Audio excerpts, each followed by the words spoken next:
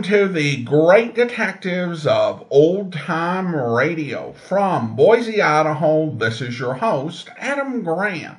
If you have a comment, email it to me, box13@greatdetectives.net. Follow us on Twitter at Radio Detectives, and check us out on Instagram, instagram.com/greatdetectives. We still do offer our Great Detectives of Old Time Radio t-shirts. You can try them. They're available in several designs. We have our regular Great Detectives design at t-shirt.greatdetectives.net. Then we have our Johnny Dollar anniversary t-shirt at yourstruly.greatdetectives.net and our Joe Friday Never Said Just the Facts Ma'am t-shirt at friday.greatdetectives.net.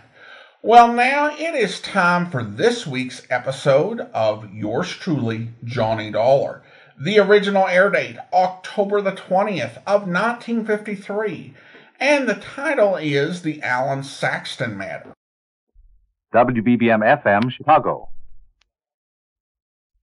Wrigley's Spearmint Chewing Gum, the refreshing, delicious treat that gives you chewing enjoyment, presents for your listening enjoyment John Lund as Johnny Dollar. Stanley Mitchell, Dollar. Oh, how are you, Mr. Mitchell? I'm fine. Are you employed? No, not since last Tuesday. Then you can take an assignment. Fast as you can give it to me. Go to New York and see a Mr. Alan Saxton. He recently returned from Europe where he purchased a supposedly priceless painting. He's applied to our company for insurance on it. You said supposedly priceless. Is there a doubt? Yeah, big one. Several experts have examined the painting, claim it's a forgery. Saxton yelled foul all over the place. He paid $200,000 for the article. Well, I do a little yelling myself. A whole group of experts are going to give the painting every test there is, and if it stands up, we're obliged to insure it. And if it doesn't, I leave before Saxton comes to a boil, huh? That's about it. I'll get right on it, Mr. Mitchell.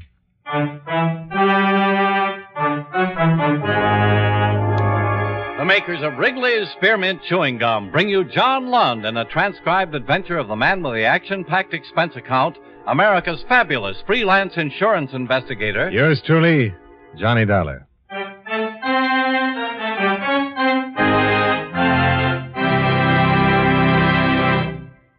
Friends, the makers of Wrigley's Spearmint Chewing Gum present these weekly adventures of Johnny Dollar because they know that millions of you enjoy Johnny Dollar. That's true of Wrigley's Spearmint Chewing Gum, too. It's enjoyed by millions, day in and day out. People find that chewing on a smooth, delicious piece of Wrigley's Spearmint Gum somehow makes time pass more pleasantly. Whether you're working, driving, shopping, or just taking things easy, that good, tasty chewing gives you enjoyment and satisfaction. So always keep a package of Wrigley's Spearmint Chewing Gum handy. And whenever you want a refreshing, delicious treat, chew a stick. You'll like it. You really will.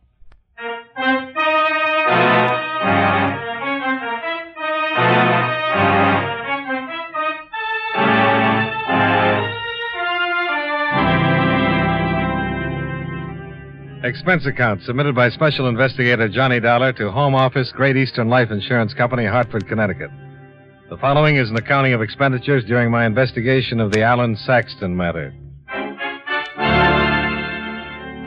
Expense account item 1, $21.65, train fare and incidentals between Hartford and New York City. I arrived at Grand Central late in the afternoon and went directly to a hotel where I registered and made arrangements to rent a car.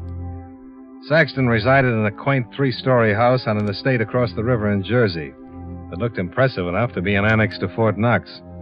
An old cad butler met me at the door and led the way into a mahogany and leather study, where I was left to wait for the master of the house. Mr. Dollar? That's right. Glad to know you. Mitchell of your company called, said you'd be down. Yes, sir? Well, sit down.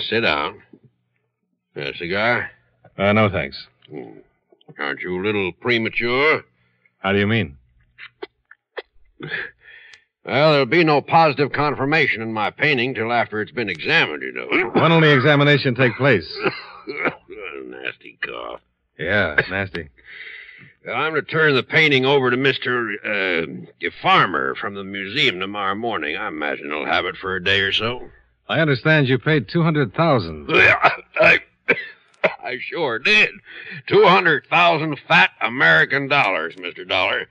you any idea how long it takes to make $200,000, Mr. Dollar? Well, that kind of depends on who's making it. Yes. Me, I start getting senile around $1.98.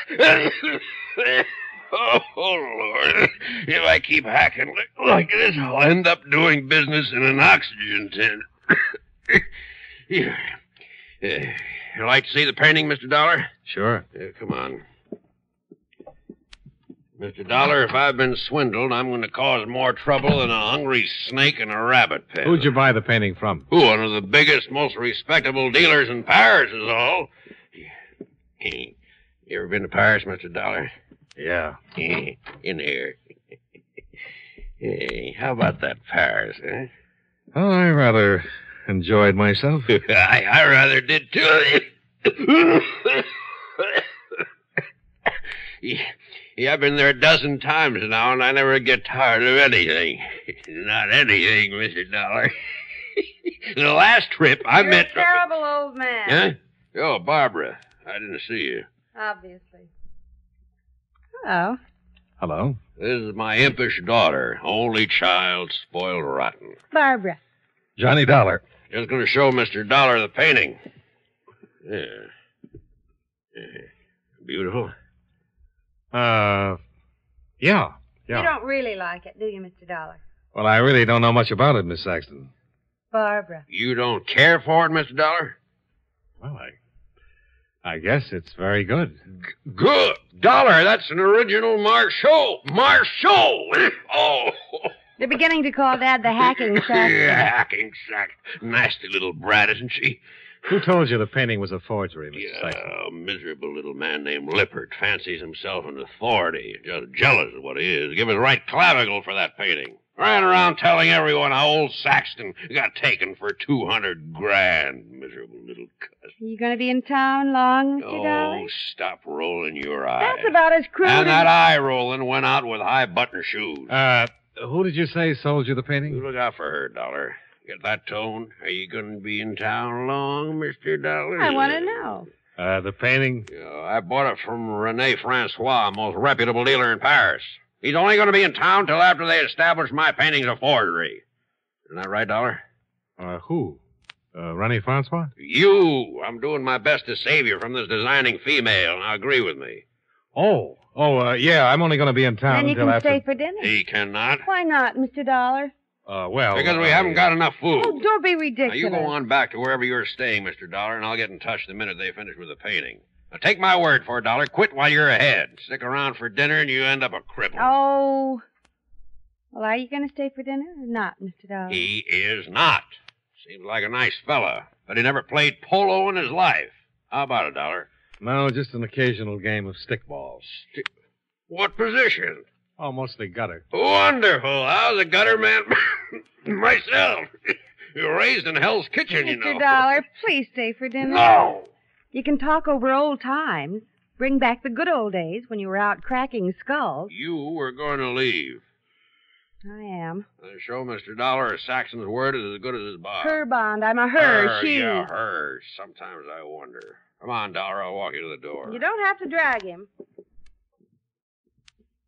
Mr. Dollar, Goodbye, Miss Saxton. please. No! Look out! Getting better, but you're putting too much of a curve on it. I hate you. Come on, Dollar. You're quite a girl, huh? Yeah. There's nothing really wrong. Just spoiled. Got too much money. I'd ask you to stay, but you really seem like too nice a fella. Well, Well, what? just well. At the moment, that's about as glib as I can get.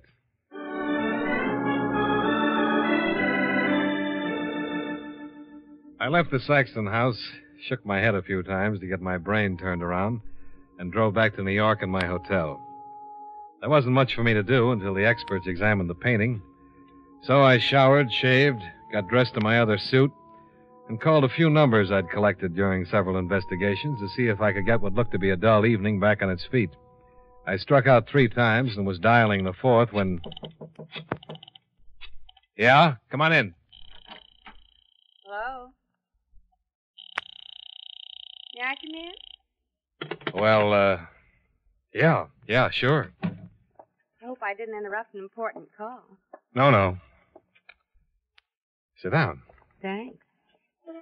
Where's Daddy? Home. He wouldn't tell me where you were staying, so I found out who he was insured with. I had to call his lawyer. Then I called your insurance company. Oh, I'm flattered. I'm determined. Daddy's liable to spank. I don't think so. He's really not the general he tries to be. He blusters and lays down the law, and we butt heads. And you get what you want. If it's important enough. Well, I'm sorry I spoiled your record. You haven't. Well, then my staying for dinner wasn't important. Oh, yes. Very important. Well, then you lose. Mm-hmm. If you can't fight 'em, join 'em.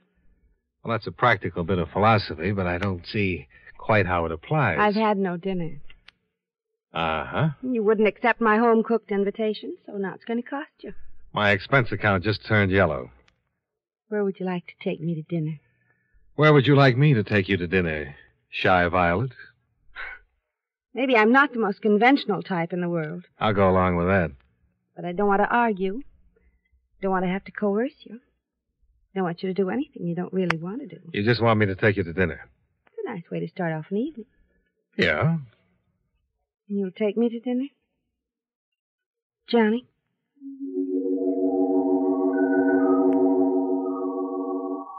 Expense account item 2, $22.78, dinner at a small Italian restaurant.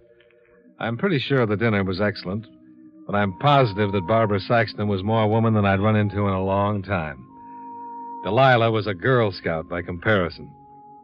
We got back to the Saxton home in Jersey about 3 a.m, parked the car at the front door, and said goodnight. I had a wonderful evening. Will you call me tomorrow?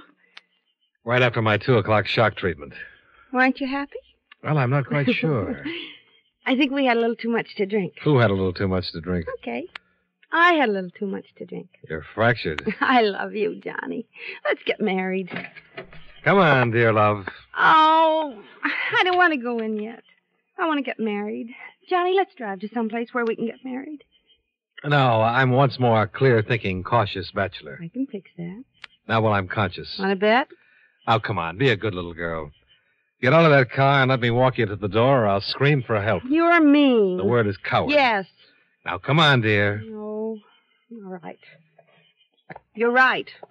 You're a coward. But a single one. Now, come on. Kiss me goodnight first. Barbara. Kiss me goodnight or I won't budge. I'll kiss you goodnight at the front door. It's the deal.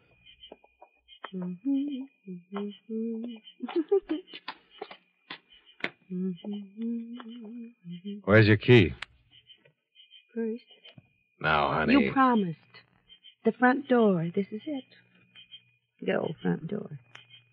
Okay. Good night, honey. Let's get married. We'll talk about it tomorrow. Now. Shh. Honey, the door was open. I don't want to go in. I'm not going to go Barbara, look. in. No. I'm going to sit right down here. Oh, no, you're not. Oh, that's nice. Carry me, Johnny. Carry me to a minister and let's get married till death do us part. There. You're on your own. Good night. Johnny, you come back here. You can't leave me just standing here like this. Drink a big glass of milk and get some sleep. Johnny. Good night.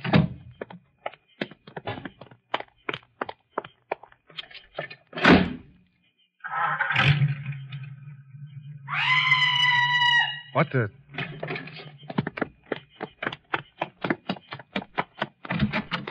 Johnny! Oh, Johnny! What is it? What's wrong? In the library, he's dead. What? He's lying there. Hurt his head. It's all bloody.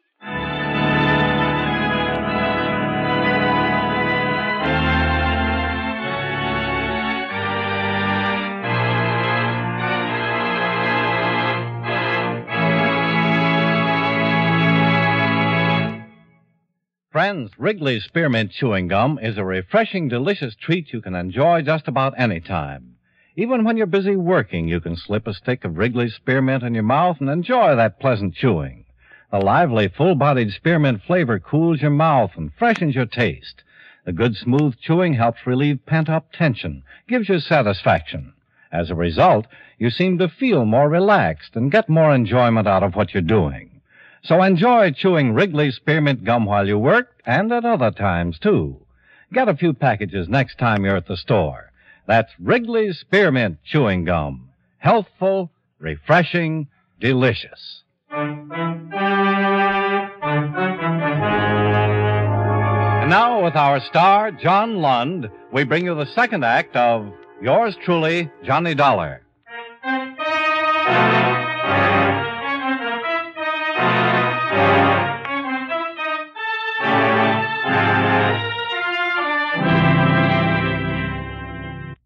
Barbara Saxton was hysterical. I had to slap her to calm her down. Then together we went into the darkened Saxton house, where I found her father, Alan Saxton, lying on the floor, bleeding from a nasty scalp wound. Johnny? He's all right. Call a doctor. Look, come on. Mr. Saxton. You can't stop him. Don't try to sit up. What? The picture. You all right? What happened? Oh, Dollar. Now, you better stay right there until we get a doctor. Just sit up. Oh, my head. Oh, it doesn't look too bad. There's a lot of blood. My painting. Now, just take it easy. He got it. Look, it's gone. Okay, but don't try to get up. It might be a concussion. Dollar, he stole my painting, cut it right out of the frame. Who did? I don't know. A man. I heard something and came down. Servant's night off. Shouldn't have been anyone down here. What did he hit you with? A flashlight, I think. Doctor will be right over. Dead? Traitor. I thought you were dead. I couldn't be. I'd feel better. You deserted me. Oh, for Pete's sake, stop that. I'm the one who got clobbered. You nearly scared me half to death. Well, I couldn't help it. What happened? Some dirty lowlife swiped my painting. No. Well, look. The marshal. Yeah, caught him in the act. Would have captured him, too, but he crowned me with his flashlight. Better get some hot water and a towel. But they have to take 50 stitches. It's just a little cut. It is not. It's good for at least 50 stitches. Dear love, Yes, dear love? get the hot water and a towel while I go call the robbery detail. Yes, Johnny. Wait. Yes, dear love. Yes, Johnny. He took me to dinner. It's 3:30 in the morning. 3:35. What day? Tuesday. What time did you finish dinner? Look, while you're getting your suspicions up, the thief is putting a lot of miles between this house and Dollar, answer me one question. She didn't get you drunk and get you to marry her. I sure tried. But you didn't. No. Yeah, you're a lucky boy, Johnny. Oh, don't look so smug.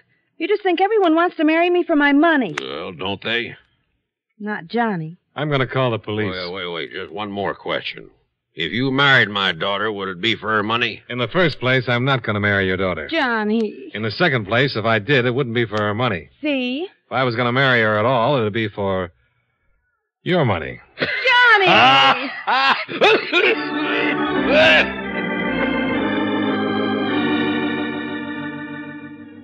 Barbara got a towel and some hot water, and I called the police. I stuck around while old Saxton gave his heroic side of the incident. Then I took off and drove back to the hotel, where I put in a call to the Paris branch of the company. I talked with Howard Gilbert and asked him to check on the departure of Rennie Francois, who, according to Saxton, wasn't expected to arrive in the States until late that afternoon. There had to be a good reason why anyone would steal a painting that had been publicized as a possible fake. Saxton wouldn't have the painting stolen, because without insurance, he'd just be out the $200,000 he'd paid for it. Rennie Francois might have a reason, though. Because if the painting was proved a forgery, his reputation would suffer, not to mention having to return the $200,000 to Saxton. Well, Gilbert promised to wire the information regarding Francois' departure the minute he had it, and I left the hotel and headed across town to see an old friend, a continental stool pigeon with a way of knowing about such things as stolen $200,000 paintings. It was close to 5 o'clock when I rang his doorbell.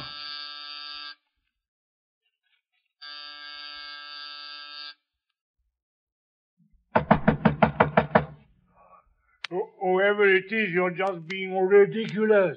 Allez devant. Henri, open up. Not by the hair of my little goatee. If I owe you money, come back at a respectable hour. It's Johnny Dollar. I don't believe it. Only my landlord or a vampire would go to such extremes. Look, Henri, I'm going to slip a little something under the door. Another 10 might convince me. Okay, but you'll never go to heaven. I'm convinced.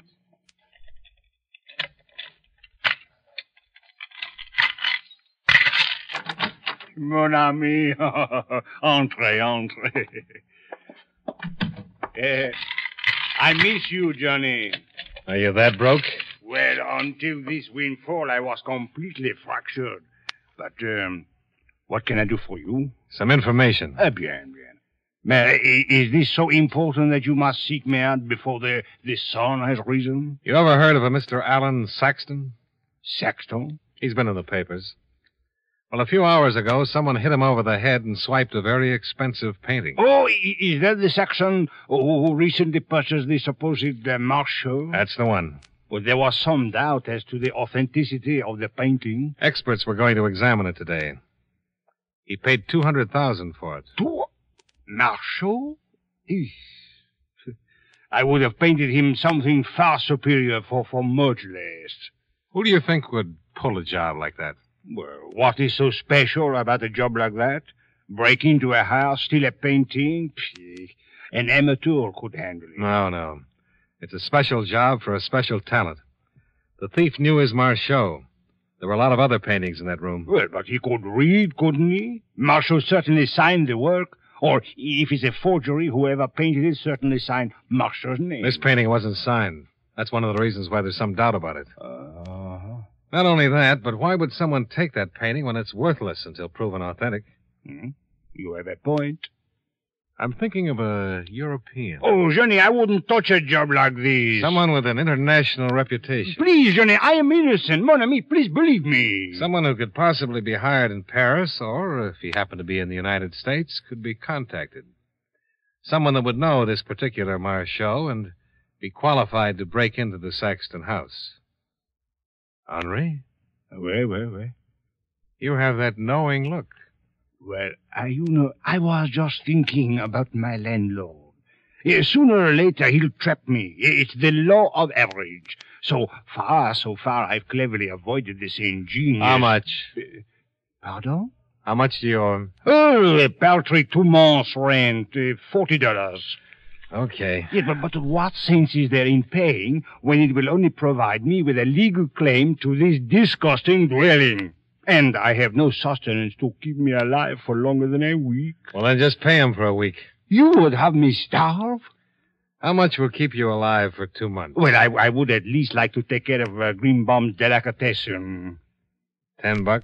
Well, the exact amount is 15. Oh, you're lucky I've got an expense account. You think I don't know it? All right, who is he? Well, you might go to the Shelton Arms and inquire about a man named Gaston Chambray. It has been rumored that he arrived from Paris only yesterday. Who is he? Well, that is for you to discover. There are certain things I am bound by honor not to divulge. But any policeman in the world could help you out.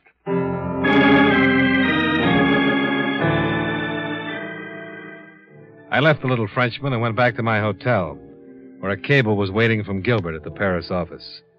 It told me that René Francois had booked passage on Air France and was due to arrive late in the afternoon.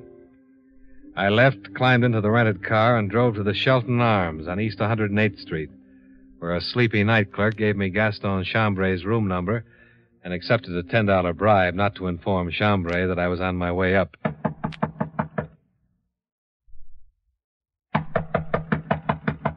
Who is it? A cable for you, Mr. Chambray. Oh. It's from René Francois. How do you know that? I peeked. You are not a messenger boy. Sure I am. I've got a message from René Francois. Well, give it to me. He says to give me the painting. Oh. I'm coming in. You have no right to come in. You got something to hide? Get out of here before I call the police. Oh, no, I'll just stick around. But if you want to call the police, why don't you go right ahead? Maybe you'd like to tell them where you were earlier this morning. I was right here in my room. I have been in my room since early last night. You didn't take a short trip over to Jersey? I certainly did not. You arrived from Paris yesterday, huh? Yes, but what has... Oh, police. You are a policeman. I'm surprised you didn't decide that when I pushed my way in here. I have done nothing. But you know a René Francois. Yes, but I know nothing about a painting. Now, look, I know all about you. Of course, but you can't prove anything. You want me to tear this apartment to pieces, or do you want to hand over the Marchot? I told you I have no painting. I just said Marchot. That could be something you shampoo your hair with. You mentioned a painting, then Marchot. Any fool would know they are one and the same.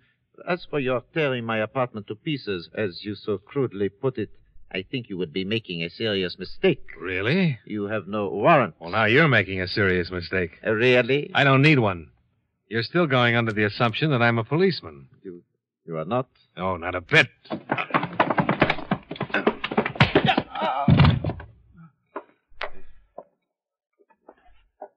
All right, get up. Now, where's the painting? Who sent you? I sent myself. Now, where's the painting? Okay. No. Wait a minute.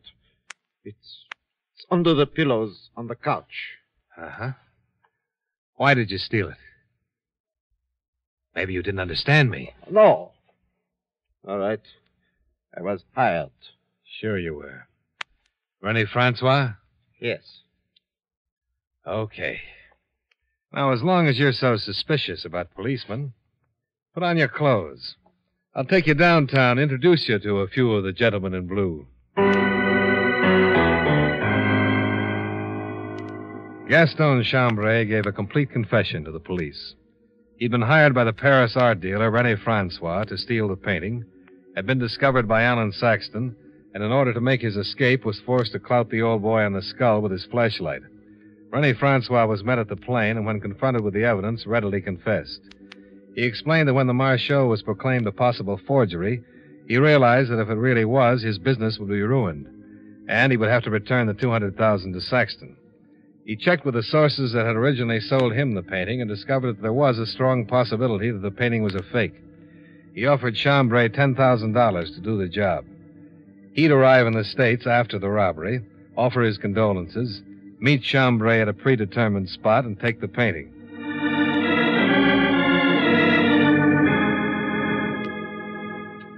Well, Saxton took it in stride, and after Francois gave him back the money, he even laughed about it.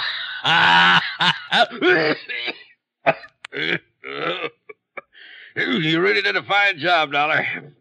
I'd like to make it worth your while. Well, it'll just cost you the $85 I paid out in bribes. The rest goes on the expense account.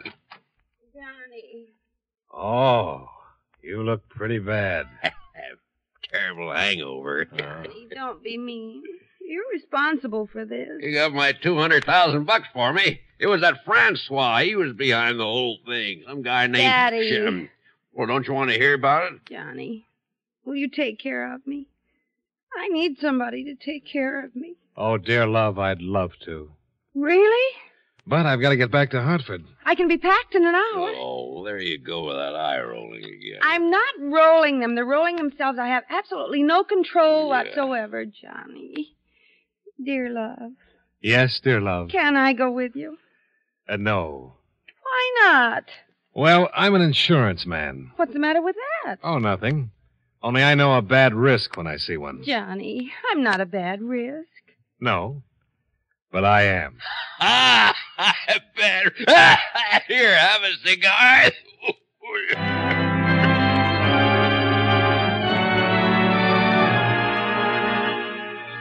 Expense account item 3, $55.85, hotel bill and car rental. Item 4, $19.65, train fare and incidentals back to Hartford. Expense account total, $119.93. Yours truly, Johnny Dollar.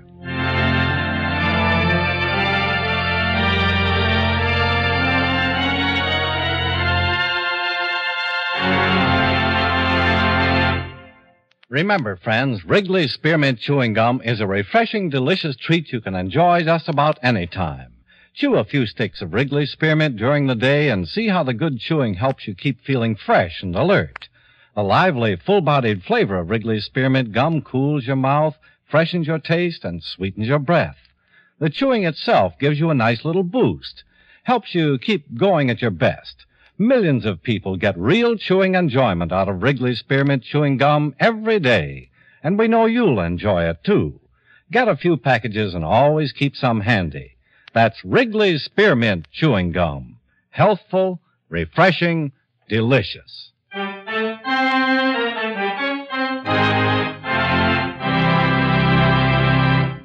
Yours truly, Johnny Dollar, brought to you by Wrigley's Spearmint Chewing Gum, stars John Lund in the title role and was written by Blake Edwards with music by Eddie Dunstetter. Featured in tonight's cast were Edgar Barrier, Hal March, Virginia Gregg, and Jay Novello. Yours truly, Johnny Dollar, was transcribed in Hollywood by Jaime Del Valle. The makers of Wrigley's Spearmint Chewing Gum hope you enjoyed tonight's story of Johnny Dollar and that you're enjoying delicious Wrigley's Spearmint Gum every day. This is Charles Lyon, inviting you to join us again next week at the same time when from Hollywood, John Lund returns as... Yours truly, Johnny Dollar.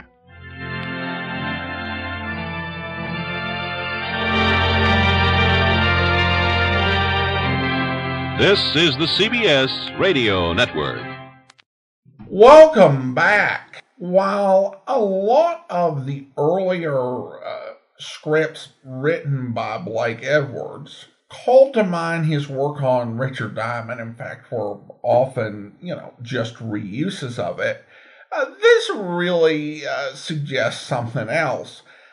Because to me, this episode really reminds me of the type of episodes that you would get during the Bob Bailey era all the time, like from 1956 to 58, that particular area, where Johnny goes out to solve a case, meets an interesting and eccentric wealthy man, and then operates through an underworld filled with quirky and fun characters. It's exactly that same sort of template, that the Bailey years would use. So it's fascinating, and I don't believe Edwards had significant involvement in the Bailey years at all. But it's interesting to hear how he kind of came up with the type of story that listeners would be enjoying just a few years later for the rest of the decade. And now it's time to thank our Patreon supporters of the day. And here we are thanking Patreon supporters